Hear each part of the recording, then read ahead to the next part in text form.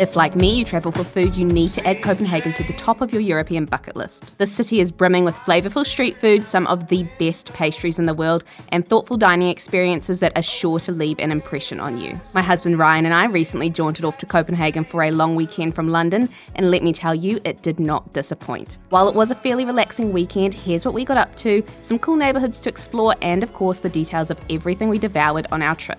I am definitely going to get a comment from someone saying all you did was eat in this video, and look, that's fine, basically, it is all I did, but enough of the intro, let's get into 72 hours in Copenhagen.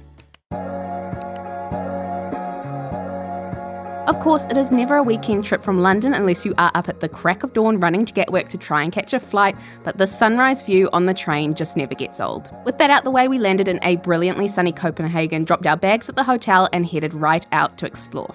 Time is but a concept on travel days, so coffee and pastries at Heart Bakery were our very first stop. This cardamom croissant was one of the best things I have ever eaten. Perfectly flaky and buttery in the centre with a crisp caramelised outside, it was basically just one giant cardamom flavoured kouign-amann. We then headed out to explore this area and stumbled upon so many cute stores. Definitely don't come to Copenhagen unless you want to do a bit of shopping. I really did overspend my budget for clothes on this trip. Pastries were just the start, and Gasoline Grill was on my list of places to eat, so an afternoon burger was definitely the next stop. These are really good American style burgers, but if you are someone who has access to trying American burgers all the time, I probably wouldn't go out of your way for them.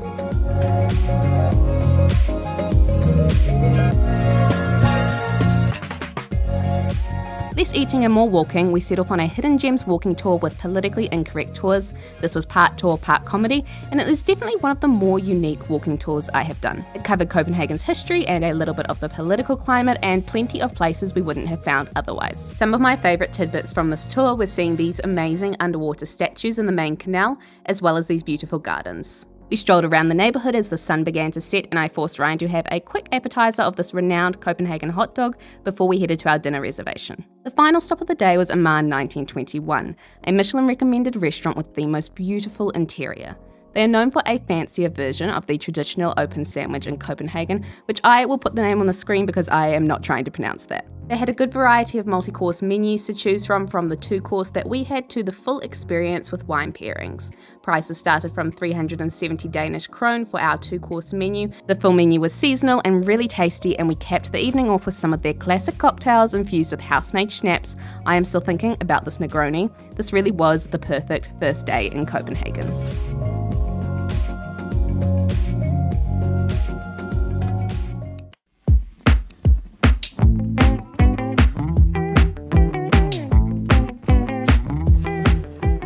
One thing you should know about me is that I will walk 500 miles just to try an amazing bakery, and that's exactly what our second day in Copenhagen was all about. It did start out with a little bit of a disaster because we trekked 45 minutes uptown to try Juno the bakery, which sadly ended up being closed for the summer. I drowned my sorrows in coffee from Prologue around the corner, enjoying the most incredible cardamom bun. It was so good that I had to Google who made it, and it turns out that it is actually from Juno the bakery because they supply the coffee shop, so this was a very lucky coincidence. We then walked across town and through some of the neighbourhoods to specifically explore these two areas that are known for their independent shops and just really chill, relaxed vibes. The sun was out, so a quick coffee soft serve from Coffee Collective was very much needed.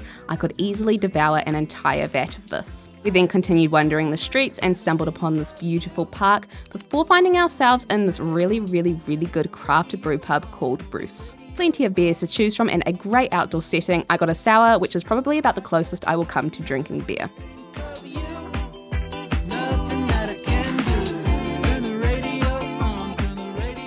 Across the bridge and back into the centre of town, we found this food market perfectly timed for lunch. Again, we opted for the open sandwich that shall not be named and then just walked around exploring all the other food choices. When I realised we had done basically almost no touristy things that day, we had a quick afternoon siesta before popping over to Nyhavn to check out all the colourful houses. This was busy in the evening, but it was a really beautiful area.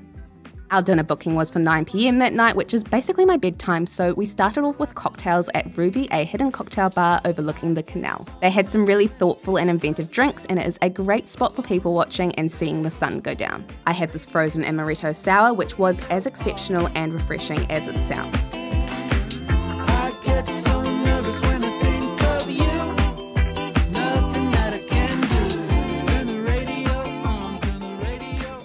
Finally, as if we hadn't eaten enough, the last dinner stop of the trip was calling, and it was at the highly recommended Host. This is a very popular spot, as you can tell by the 9 PM booking, so definitely make a reservation in advance if you want to come here on your trip. You can choose between 3 or 5 courses with optional wine pairings, and again we went for the 3 course, which started at 395 Danish krone.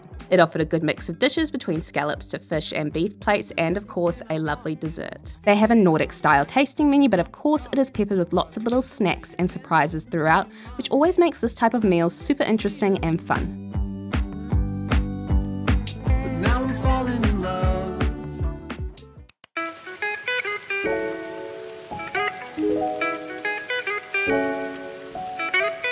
It is our last couple of hours in Copenhagen, and it is a sunny Sunday, which in my opinion is one of the best types of days to get up early and wander around the city while it is still quiet and most people are sleeping in. Our first stop was coffee and a pastry at Andersen and Mallard, and they did have this viral square croissant, but to be honest, I'm a bit of a purist, so I would rather stick with the classics. The bakery is nice and close to Nyhavn, which is where we went last night, but it was also good to stroll over early and see the colourful houses before the crowds arrived.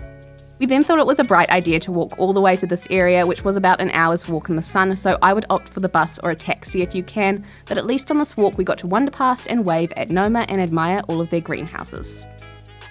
We took a break from the heat in the Copenhagen Contemporary, which is home to a bunch of larger scale and immersive art. It had some cool spaces and exhibits. I really like the projection spaces. They are always so calming, but also, does anybody else ever feel like they're going to fall asleep in these types of exhibits, or is it just me? It's good to know that this gallery is quite small though, so stop in if you're in the area, but I wouldn't go out of your way for it. Lille Bakery was just around the corner, so I made a beeline for the last bakery stop of our trip. This always happens on the last day. I think I just get some sort of pastry panic before we leave a destination. Lille had the most relaxed and easygoing atmosphere and the flaky goods to match, and this focaccia was just wonderful. As if we hadn't eaten enough, we were off for more food. This is Refshaleøen Food Market close by, and it is one of the best I have ever been to. I really wish we had more time to try more things here. There were so many different types of cuisines, and everything looked absolutely delicious. I went for some tacos at this Mexican place because just look at the way they are cooking this meat, and then I finished it off with a gigantic sprinkle-covered soft serve, and look, no regrets here, especially as we made our way back to the airport to wait on a delayed plane home. So in my view, the moral of the story is always eat yourself silly before going to the airport in case your flight is delayed. And with that, 72 hours in Copenhagen is up. Thank you so much for watching this little travel vlog, and if you are looking for more Europe inspo, check out my Lisbon vlog. Otherwise, I will see you in the next one.